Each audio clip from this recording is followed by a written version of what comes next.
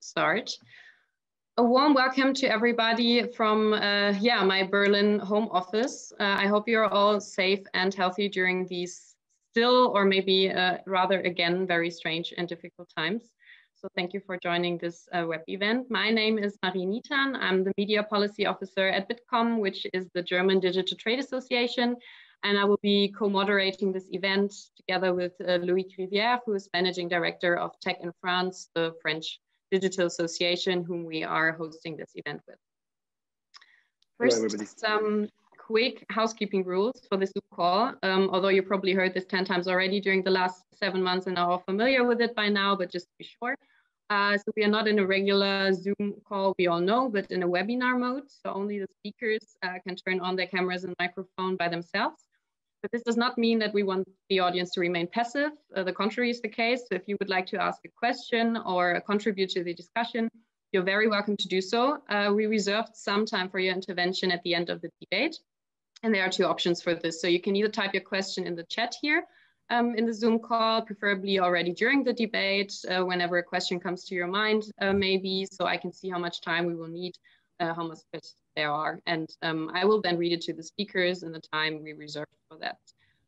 Alternatively, when we are in the Q&A session, you can also put up your virtual hand in this Zoom call if you would like to pose the question yourself and don't just want me to read it to you, so I can give speaking rights to you. So I hope it's clear how that works, so we can get into the very interesting topic for the next hour. Both in France and in Germany, recent legislation on hate speech and other harmful content has ignited fierce debates around freedom of speech, appropriate solutions, and even the constitutionality of proposed legislation on this topic, as well as their compatibility with EU law. The Network Enforcement Act on the one hand in Germany, the NetzDG, and the Avia law in France. So I would like to first give you a very short background on the NetzDG for those who are not very familiar with it, and then we will give a quick background on the Avia law so we're all on the same page. So the NetzDG was introduced in fall 2017, and the law requires social networks like, for example, Facebook, Google, or Twitter, under German law to offer a channel to their users to report content that is illegal and also to immediately check this content flagged. Obviously, illegal content must be removed within 24 hours, illegal content within 1 week. Failure to comply with the obligations is punishable by fines. There was strong criticism of the law by a broad mass of industry associations, civil law organizations, also lawyers, who considered the law might be contrary to European law or also unconstitutional. The main points of criticism were the mere deletion of content, which leads to continued lack of prosecution, the combination of short deletion deadlines and high fines, which could lead to overblocking and thus pose a threat to freedom of expression, as well as the shift of legal assessment of content under German law to internationally operating private companies. In December 2019, a reform of the NetzDG was proposed in the context of a draft bill to combat right-wing extremism and hate crime in Germany. And it introduced a new requirement to the NetzDG, according to which content removed, which is according to the social network illegal, must be proactively reported to the German Federal Criminal Police Office, the Bundeskriminalamt, alongside with the IP address and port number of the user who uploaded the content. The Bundeskriminalamt then checks the content, and if it could indeed be illegal, forwards it to the public prosecutors. There was again quite some criticism on this reform, among others also from the European Commission, who said that it might hinder the freedom to provide information society services or breach data protection obligations. The law has already been passed by the German legislators this summer, but it could not enter into force yet because the federal president has not yet signed the law, as there are some concerns about the constitutionality. So much for the state of play in Germany, and now to a quick background on the Avia law by Louis. Thanks, Mary. NetzDG, in fact, inspired many governments in their willingness to moderate contents on the web. The Avia law in France is one of them among countries like Russia, Turkey, Austria, or Brazil. The law, which was promulgated in June, creates an online hate observatory responsible for monitoring and analyzing the evolution of hate content in conjunction with the operators, associations, and researchers concerned. The observatory is placed under the supervision of the Audiovisual Council. The bill passed previously by Parliament compelled online platforms and search engines to remove within 24 hours after notification clearly illegal content such as incitement to hatred, racist, and anti-religious insults. For terrorist or child pornographic content, the withdrawal period was reduced to 1 hour. But in its decision of June 18, the Constitutional Council struck down many of these provisions, censored, as we used to say in France. For the Council, the legislator infringes on freedom of expression in a way which is neither adapted nor proportionate to the aim pursued. For content reported by people, the Council underlines the risk that operators will be encouraged to remove all contested content, including those that are lawful. Among those provisions struck down were the provisions of the text which organized the implementation of the obligation to remove content. The development of this law had raised many debates similar to those in Germany, of course. The recent very sad events in France had relaunched debates, but also that more general question to know whether the platforms or courts of justice of the countries are responsible for the feeling of impunity on the internet. These are the questions that we will try to address today. Moreover, the problems being the same in both countries, and in fact in the EU, and being observed as potential examples from the rest of the world, we think they should not be dealt with separately, but together. Because also in parallel to those national debates, the European institutions are preparing a Digital Services Act, which is aiming to set a new regulatory framework for all online services, including provisions on how to deal with illegal content. Marie? Thanks, Loic. So to bridge the gap between these two national debates, which are in fact quite similar, but also differ in some points, we are hosting this web event today in cooperation between TechInFrance and Bitkom to bring together French and German experts on this topic. So I would now like to introduce you to our great panel of speakers who are with us today. We first have Ms. Avia, Laetitia Avia, which is a member of the French Assemblée Nationale for La République en Marche, and she is the rapporteur of the French Avia law. Welcome, Ms. Avia. Hi, everyone. Also with us is Dr. Jens Zimmermann. He's a member of the German Parliament, of the German Bundestag for the Social Democrats, and he's the spokesperson for digital policy. So he is also very familiar with NetzDG and related topics. Welcome. Hello. We actually also gained basically another member, which we were just informed quickly before this, because Ms. Avia will have to leave our event after 30 minutes, unfortunately, but she has parliamentary duties at short notice, which can come up. So we also have with us Sandro Gozi, who is a member of the European Parliament for the Renew Europe and also former Italian Secretary of State for European Affairs.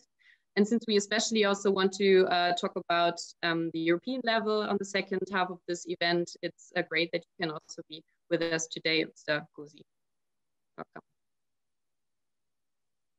Also with us is Jean-Sébastien Marier. He's founding partner of Momentum Avocat, which is an independent business law firm assisting its clients in information and communication technologies law with a European and international perspective. Welcome.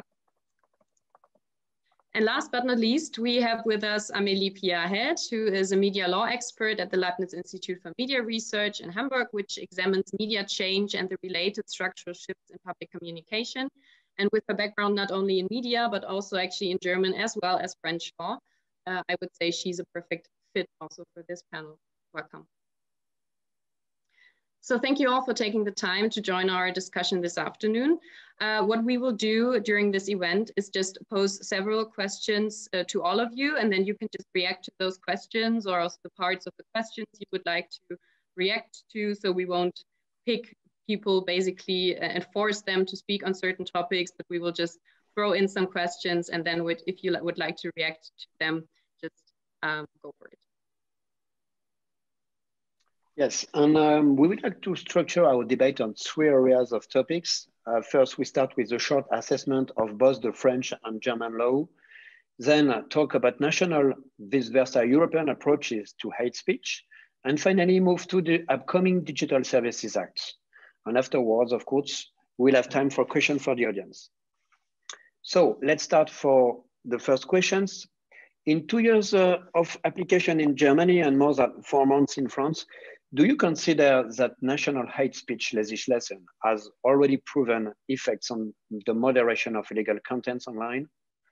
We have seen issues with the constitutionality of the approaches to hate speech, as well as their compatibility with the EU law. This area of regulation seems particularly difficult indeed, raising a lot of conflicts and questions. Thus, according to you, are there some learnings from those latest developments? How could those issues be prevented in the future? Want to talk? Maybe I could start. First, I'm sorry, I have to tell you that I have to leave in 15 minutes because I am currently responsible for the debate for the sanitary crisis, and I have to make sure the debate goes well.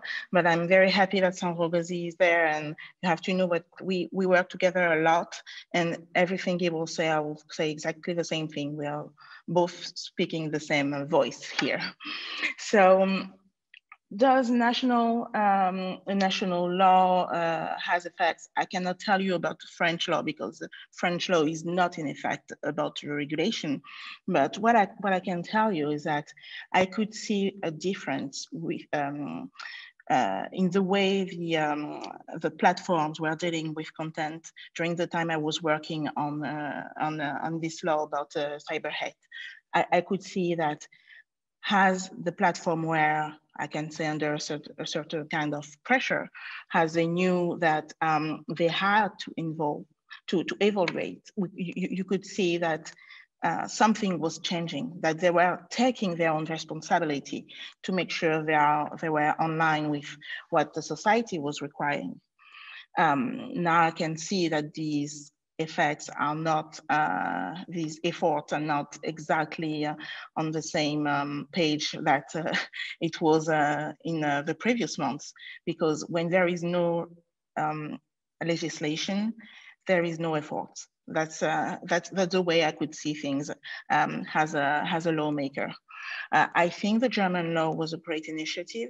I know we are still working on a national law in France. I know in Belgium, they are still working also. So I can see that a lot of countries are trying to find a way to remind that the platforms are not above the law. They don't have their own kind of laws which should apply everywhere. We have national laws. That's something about public order that we have to protect. And it's very important that the national laws applies online and offline. So that's what I can tell you about this. But I also think, and it's very important, that we should all together work on a European initiative. That's why I have been working a lot with the European Commission about the Digital Services Act.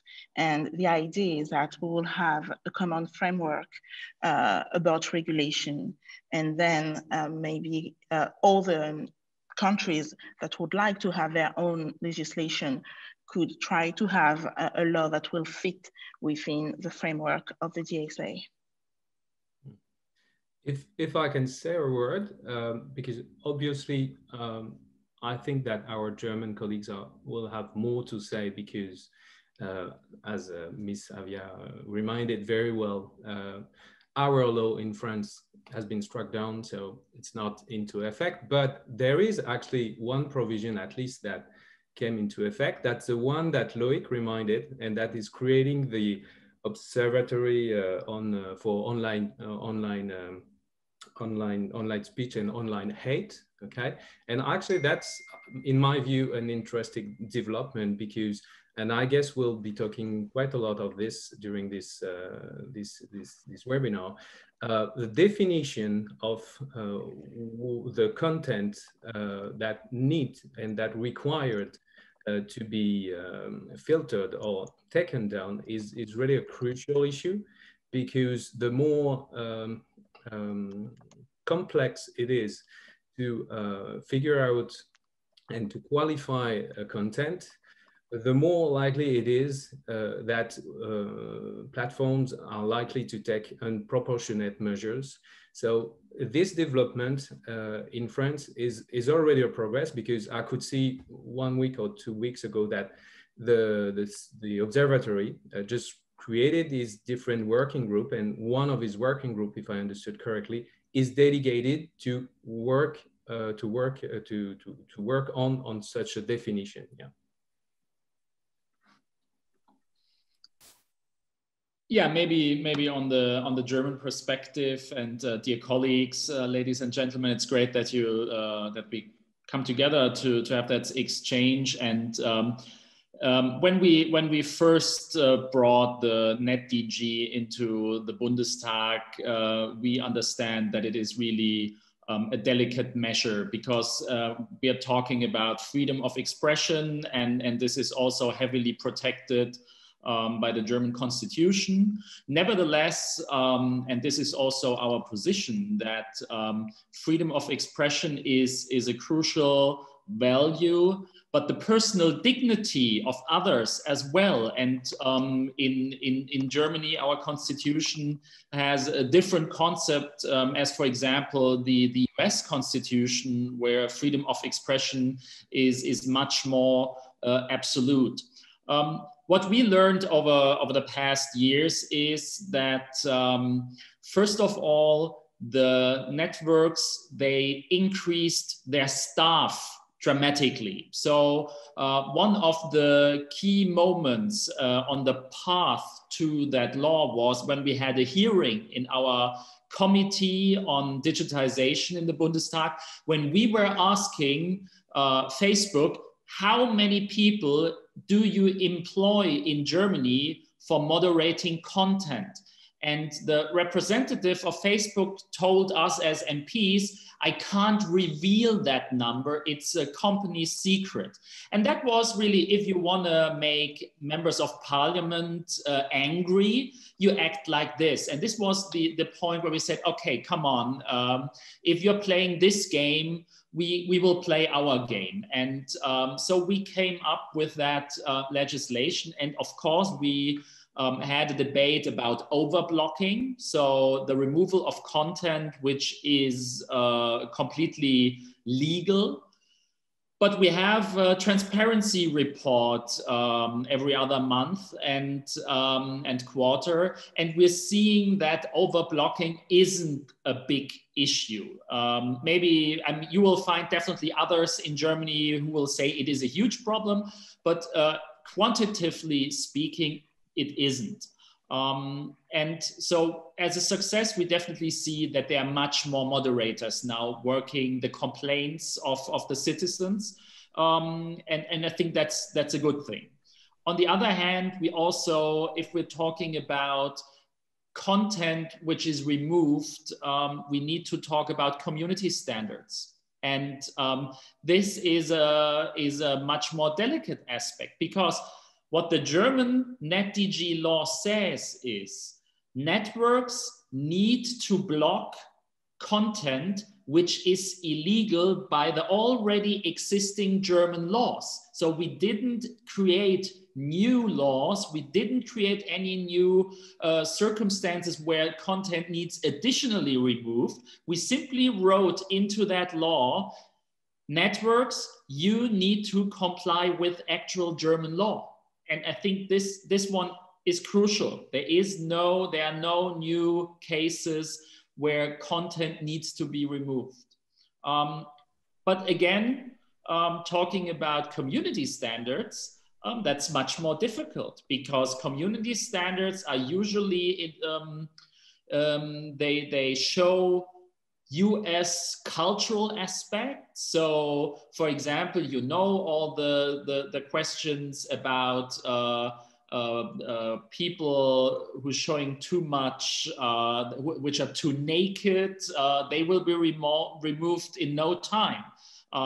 This in many cases it's useful, but it's not according in many cases to actual German law.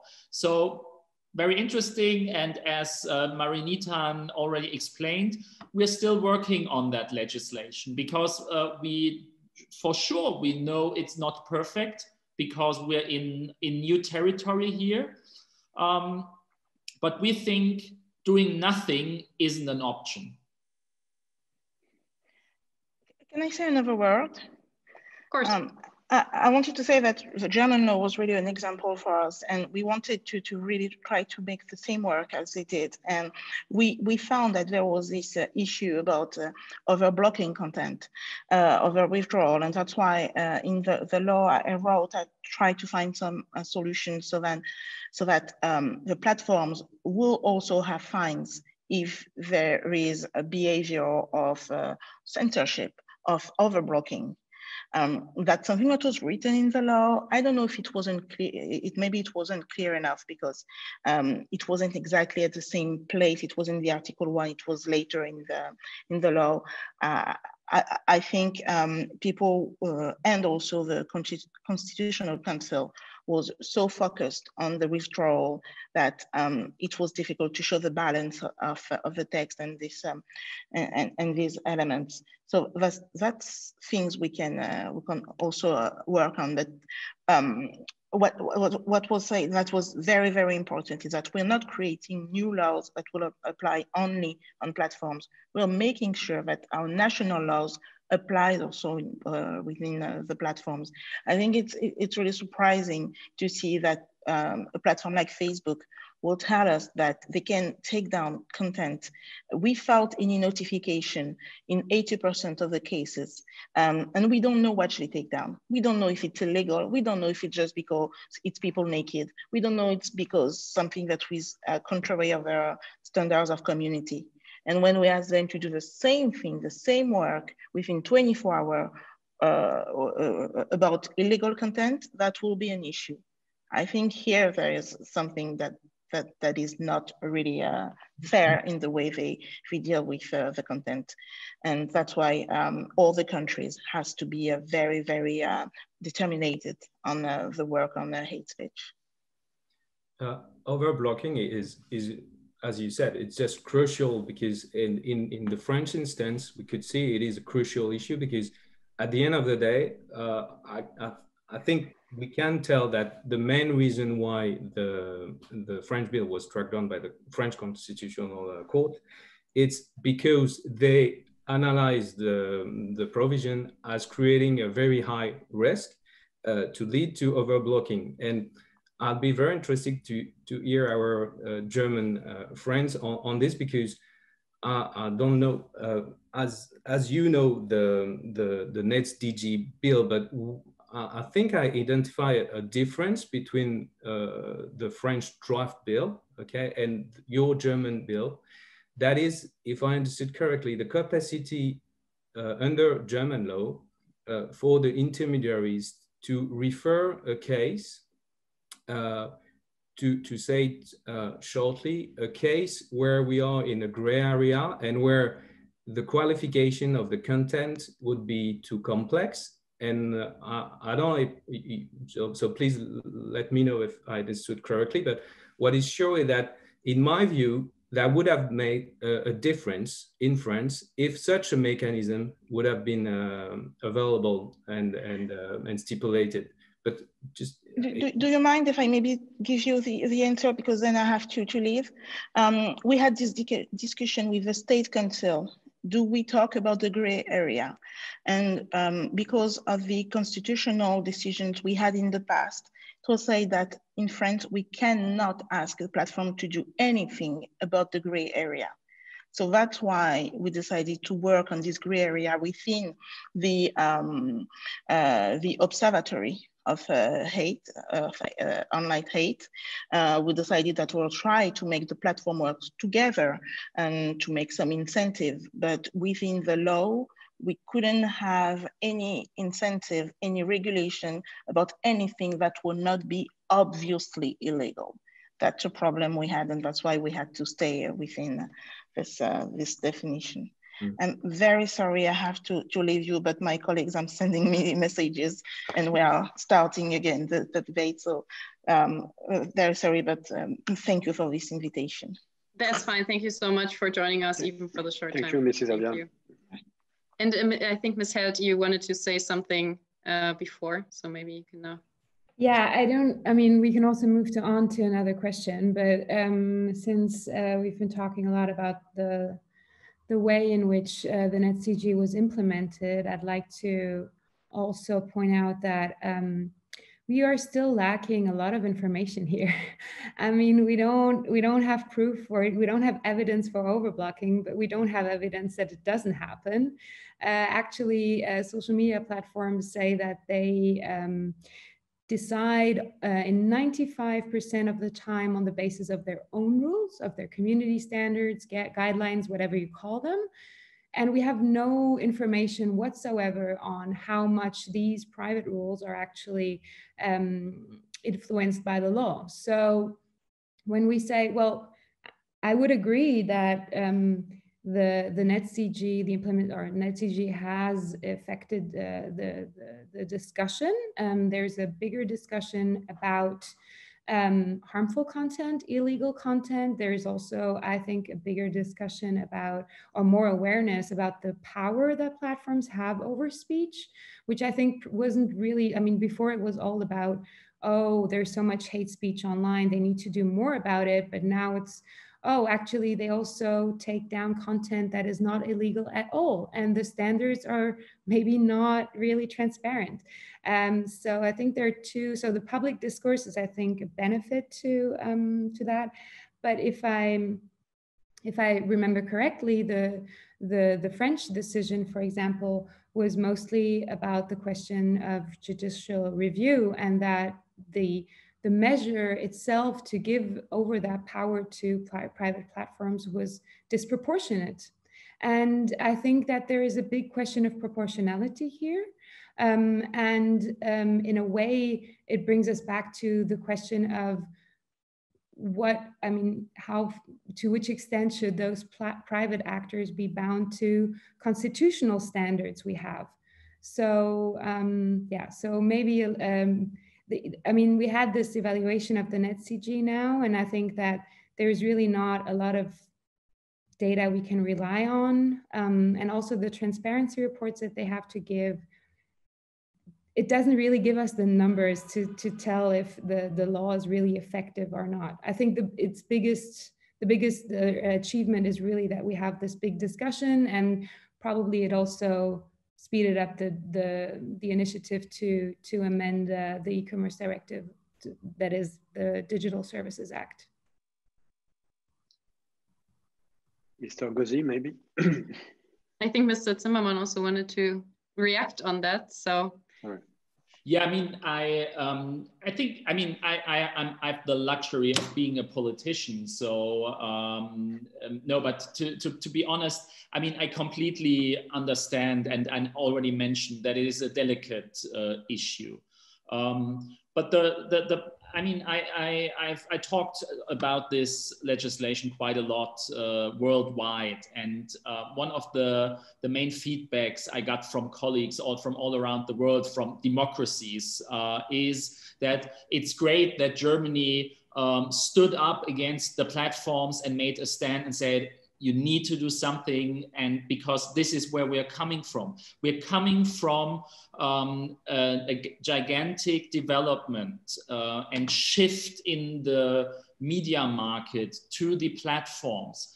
And I mean, one of the options still on the table is that we declare social media networks as media, because if we would apply all the rules and regulations TV stations and newspapers would have, this would be a completely different ballgame. And so this is really, I think, important to have in mind. And yes, it's not perfect, but I think it's important also to have a look on what's happening on these platforms. And we came up to the decision as policymakers that we don't have the luxury for waiting over and over until we solved all these issues, because this is one of the beauties of digitization, is that we have to come up with new solutions to new problems,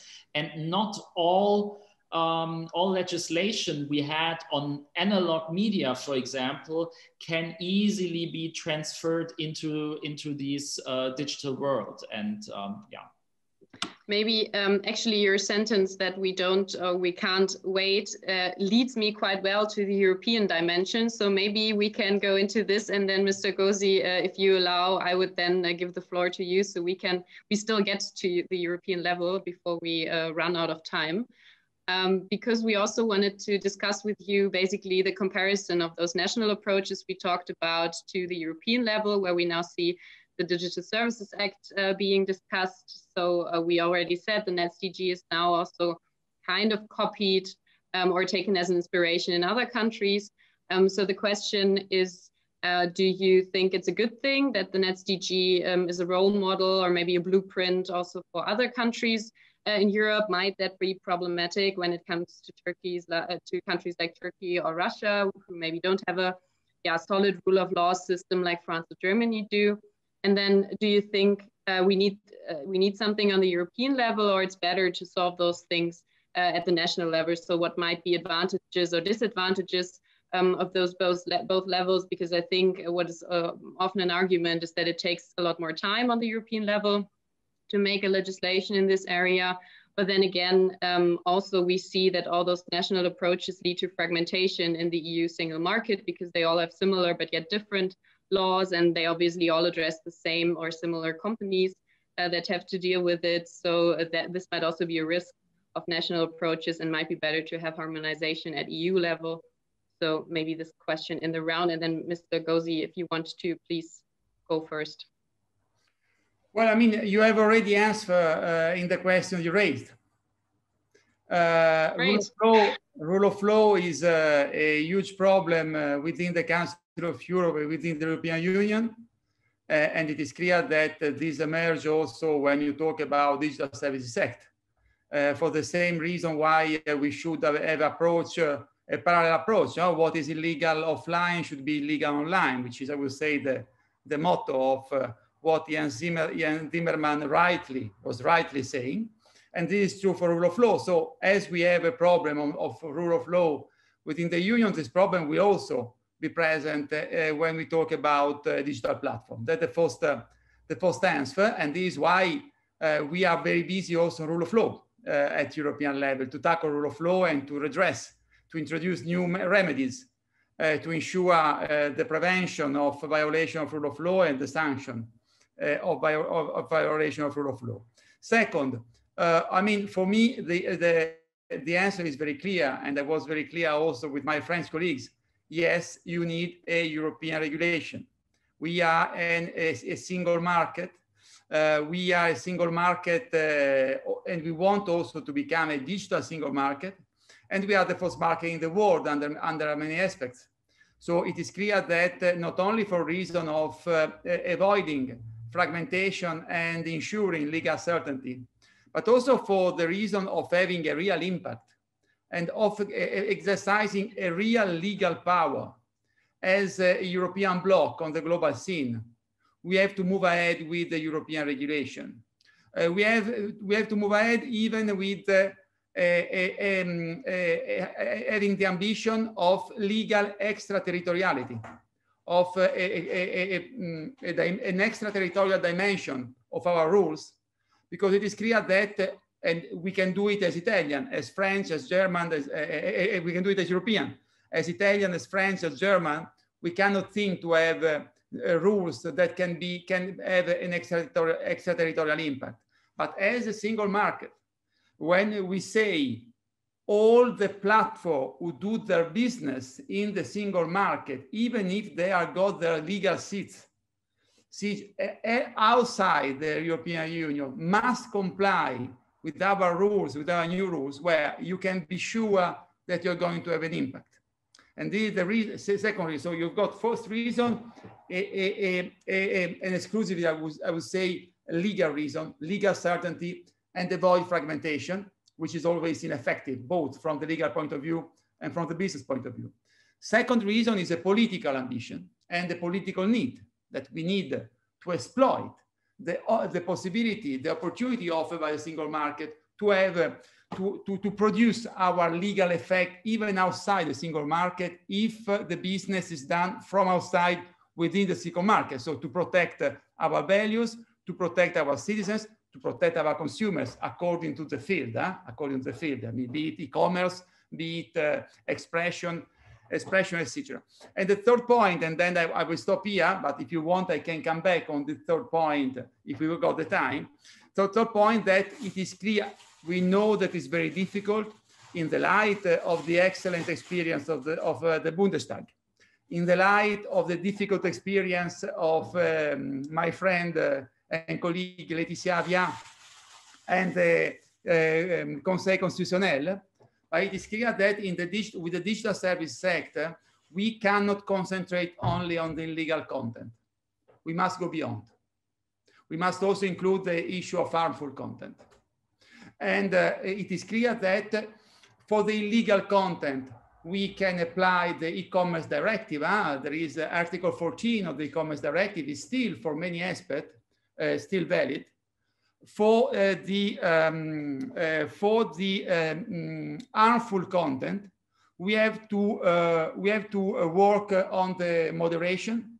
We have to work on the transparency and the supervision and the public independent supervision on how the moderation is done. You know that there are 90% of the action taken by the platform are through their self-moderation using algorithm, but we need to be sure that there is a supervision. Otherwise, you can really have problem on the freedom of expression. You can be excessive in the moderation. So we have to moderate the moderation if you want. And we have to work on the terms of services. Each platform offers terms of service. And working along this line, we can be more effective also on the issue of the harmful content. I know it is, so on one side, you can go along the line, the e-commerce directive, maybe an update is needed, but maybe not.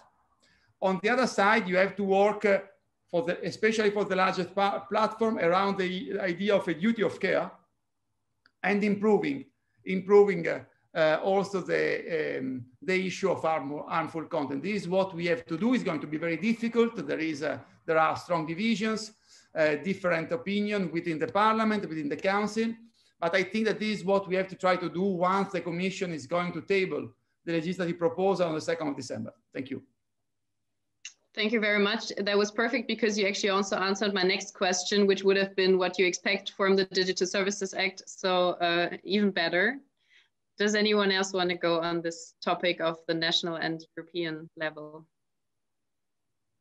One observation that I'd like to make is that, and it relates to the EU level and the French level, and actually the lessons we can learn from the French experience, because what happened to the Avia bill, it's very sad, because we all agree that we need to develop a set of rules to improve how hate speech is dealt with online.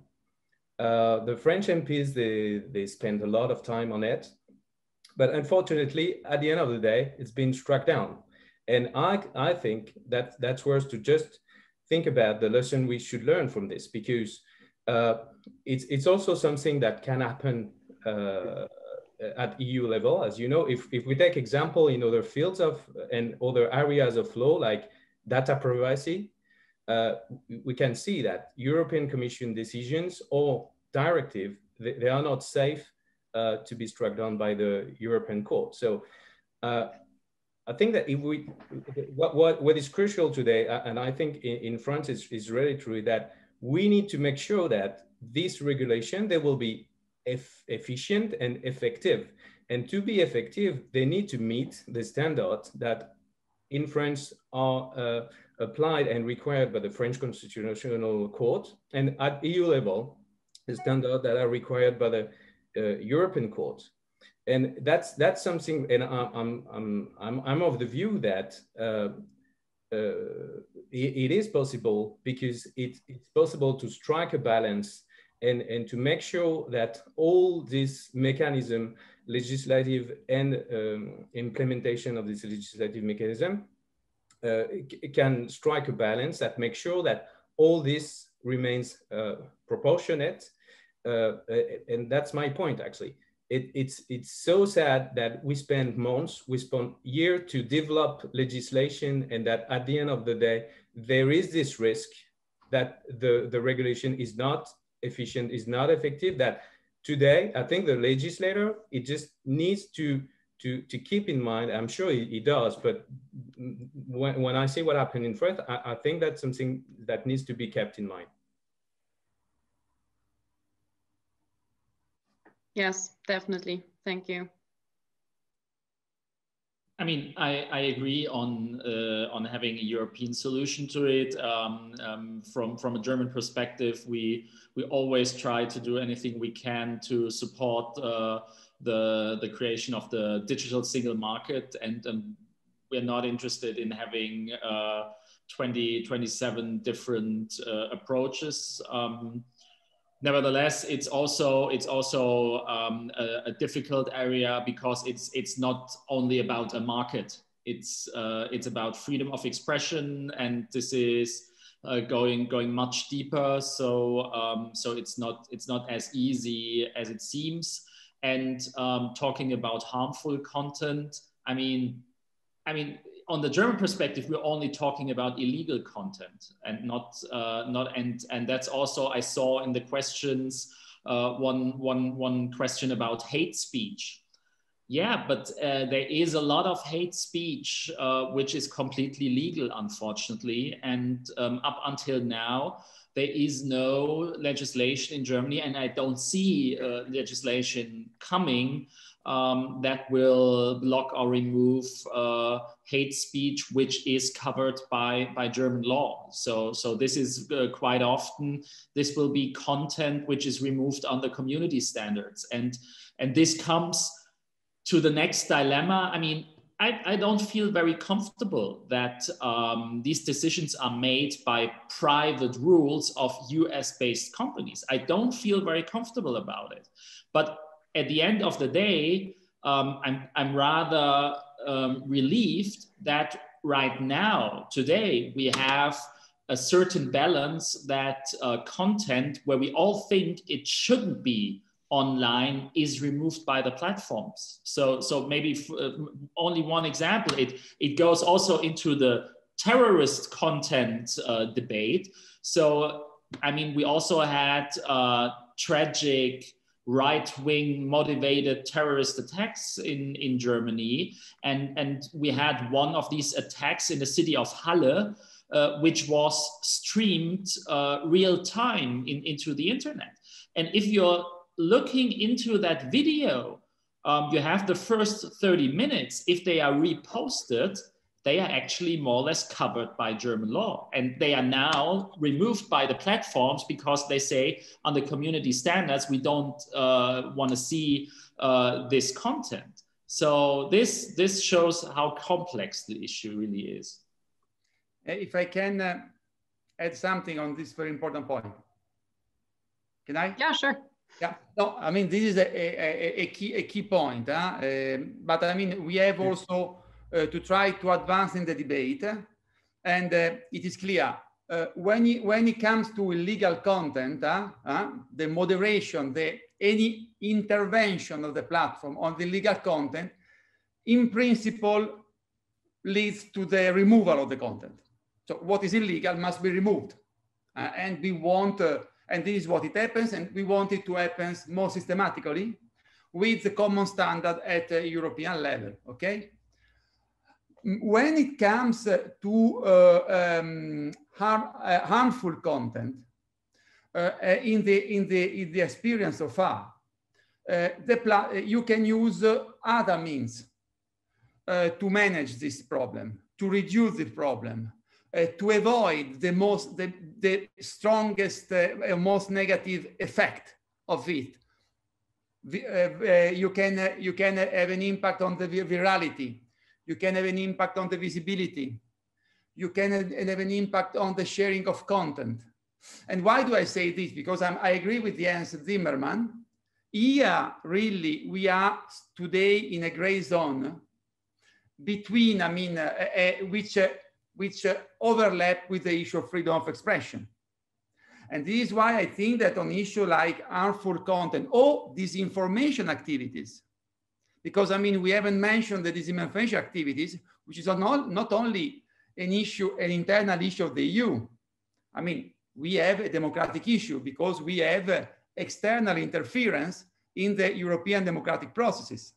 There is a report of the US Senate which clearly say that there have been interference of Russian trolls linked to the Russian secret services on the presidential election and on Emmanuel Macron mail account, on the debate on the constitutional referendum in Italy, on the debate on the Brexit referendum. And this is not Sandro Gozi who is saying, or Renew Europe, or Marche. There is a report of the US Congress on this. So, and we also must include in our analysis of the issue of disinformation. And on disinformation, you can add on virality, you can add on sharing of content. It is clear that if we go beyond the unique distinction between legal and illegal content, and we take into account other measures looking at the term of users, we need adequate transparency, and we need more, a sort of public supervision to protect exactly freedom of expression, to avoid abuses. It is very difficult, but you see, there are reason of internal law, of private law, of criminal law, of constitutional law, of foreign policy that push us today to try to advance on this, at least to try to advance on this. Mrs. Elt, maybe you want to comment on harmful content regulation? Well, I think that or at least I presume that if we talk about online harms, this would also include disinformation, which indeed is a big issue. And exactly. And to me, that's only one of the issues that that we're talking about. And we have an example of a law targeting exactly that in France, the integrity of elections, the integrity of information, or at least of the public debate 3 months before elections. So what I think, so first on the European perspective, I think that the European Union is a union of our community of rules and values. And I think indeed that the digital single market makes no exception to this. And not only as a market, but I think that in the discussion around the DSA, we can really see the difference between the debate around the e-commerce directive, where we were only thinking about websites hosting content as a service. And we're now much more talking about human rights in the digital sphere. So I think there's already a big difference here in the debate. Then I think that what is expected of the DSA is to become a sort of golden standard that would sort of like the GDPR have a positive spillover effect in the rest of the world, which, probably you could criticize, but that could also be a welcomed consequence, considering that the European Union, especially with the European Court on Human Rights, has a big tradition of protecting freedom of expression, freedom of information, and the public debate in general. Now, all of this just comes back to it's just that all of these questions are very complicated. Deciding whether content is illegal or not is already very complicated. Then what is really harmful to whom? I'm sure we all agree that a shooting such as Christchurch or Halle or that's very complicated. But there's also the question of live streaming. Indeed, how do you then put back up content that was streamed but is actually shouldn't have been banned? Now, on how this content is banned, it's banned if it relies on, if the decision is based on national laws, it's only geo-blocked in that area. And actually the global removal of content happens on the basis of community guidelines, because then they are terms and services that can be applied all over the world by the platform. The advantage of that is that if we have more knowledge about how content is curated and how it is distributed, we can draft along those lines certain procedural rules. I think that the point that Mr. Gozi raised, that there are other means than the removal of content, indeed, yes, but relying on shadow banning or downgrading content just because it might somehow not be quite what you want to see, that's also very delicate. I would be very careful on banning content that is illegal and perhaps not even harmful, just because it might be sort of borderline. So yeah, and the algorithmic sanctioning of content, such as just pushing it down in the newsfeed, giving it less visibility, might be effective. But it's also something that people don't really see. So if you post something and your content is just sort of downgraded, you have only very little means to act against that. And that's a problem too. So there's always two sides of that medal, I'd say. Thank you so much. After you actually all took away all my questions, you now also took away my conclusion about why this is so difficult. So that's perfect, because we only have 5 minutes left. But I would really like to maybe try to answer one or two of the questions from the audience. One which I found particularly interesting, because we talked a lot about the standards of the platforms, the terms of services.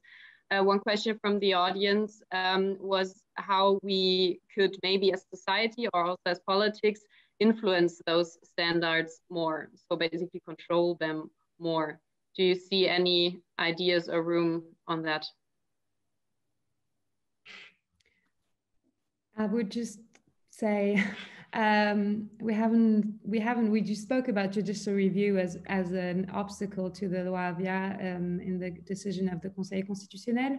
I think that courts, as those who decide over what we think our societal rules are, play an important role here, and they haven't really decided on those matters yet. And I could imagine a decision or more decisions. I mean, we have the decision of the Conseil constitutionnel, for instance.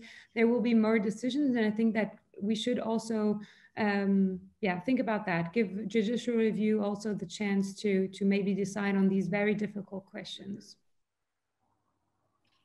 Yeah, and I think, again, we legislation developed in Europe over hundreds of years in some countries, and it's also case by case. And in talking about the single market and talking about terms and conditions. So in the usual business world, we have a lot of court rulings on terms and conditions, thinking about all the consumer protection issues there. So I think it's completely plausible that we will see in the future much more rulings also on the community standards, because basically they are terms and conditions. So, but this needs time, and this is always and I'm repeating myself, but I think this is the crucial point. If you're doing policy and legislation in the digital world, you're always lagging behind. We are always lagging behind in any field, but in this field, it's even more, because the development is so fast. And I mean, we're talking now about the platforms of the here and now, but there will be new platforms in the future with completely new problems. So, but nevertheless, this shows how important it is to start to develop rules and regulation, also to have problems with the courts, because also the courts need to adapt. But this gives room to maneuver for the platforms, for the users, and for the politicians.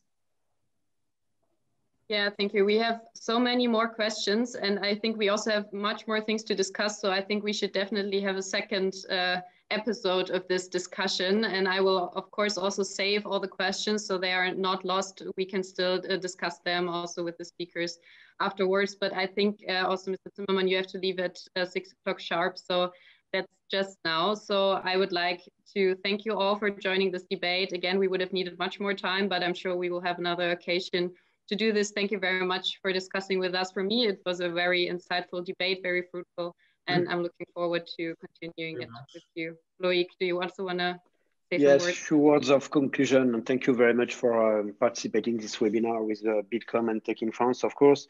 In conclusion, we see that lawmaking is indeed very difficult in this area. Maybe the maximalist approach, which was defended today, but is not always has proven to be the best way to solve this problematic. And third, just to remind that we have seen that in the last events in France, that the victims needs also reparation of prejudice, which is maybe more the role and the responsibility of the judicial authorities and the courts. And they need also prevention of recidivism, which is also their responsibility, less than the platforms, maybe. Thank you very much. Thank you all very much for joining. Have a good evening. Take care. Stay healthy. Bye. Thank you.